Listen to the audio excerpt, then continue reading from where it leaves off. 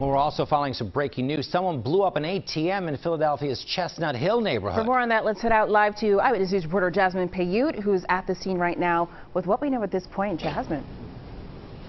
Good morning, Janelle. Jim, as we speak, Philadelphia police and ATF are here on scene looking into exactly what happened. But we learned moments ago that this may have been the cause of a pipe bomb. Now, you can clearly see that ATM destroyed, wires hanging out of it as officials dig through it just to see exactly what was taken. But we've learned that no U.S. currency was taken from this.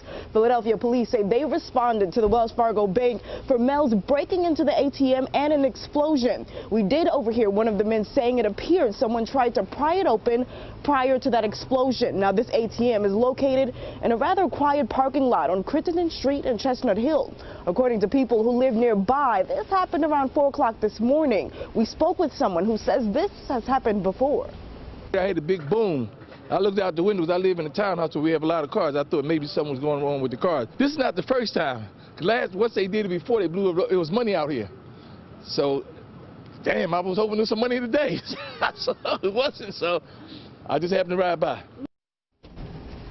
According to Gregory, the last time this happened was about 6 months ago. Now, there are cameras around here that may help with that investigation. Currently, officials say no arrests have been made. Again, this bank opens at 9 o'clock this morning. We've seen people not be able to get in just for anyone thinking about coming to this area.